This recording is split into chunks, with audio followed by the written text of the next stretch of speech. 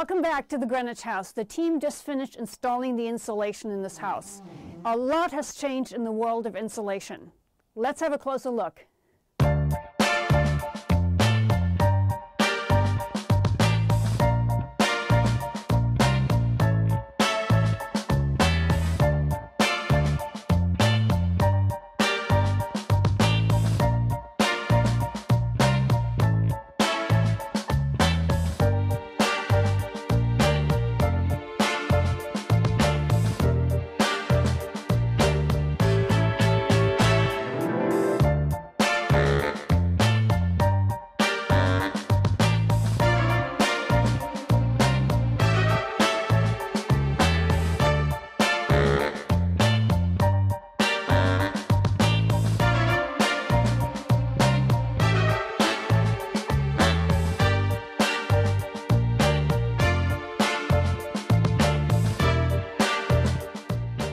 With me today is Rob Romano, who's installed the installation here at the Greenwich house.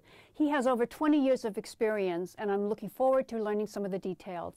Rob, the mantra was, vent your roof. We wanted airflow from the soffit all the way to the ridge. And now I see you insulated everything. What's changed? Due to the modern technology nowadays with the foam, we sprayed the roof. We give you complete air seal, keeps all your equipment in conditioned space. All the equipment works better. The house is sealed tight. What exactly is spray foam, and how long has it been around?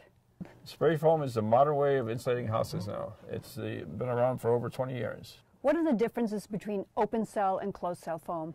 Open cell foam is a low density foam. It's a 3.9 R value per inch. The closed cell is a more rigid foam. It's hard as a rock, and it's a 6.9 R value per inch. And any other ones in between, or those are the two? There's maybe 6 other foams between the foams, but this is the most common use. Some people believe closed cell should be used in the roof. Is that true? No, in your case, Sabine, you have 2x12s, and the open cell works adequately.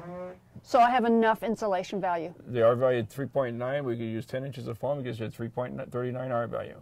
Are there areas where you have to absolutely use one over the other, meaning closed cell over open cell?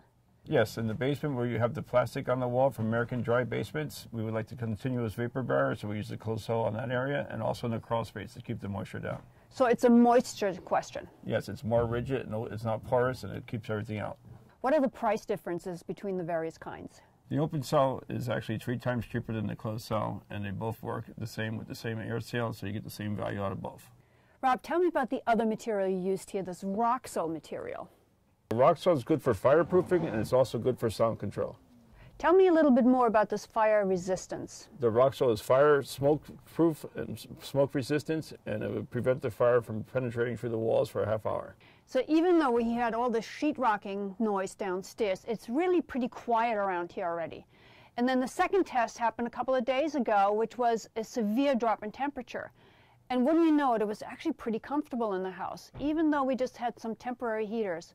Pretty darn good stuff. So I say, yes, spray foam is a little more expensive, and rock sole is certainly not inexpensive either, but the stuff works. I want to thank you, Rob, for coming and telling us a little bit more about the product details. My pleasure.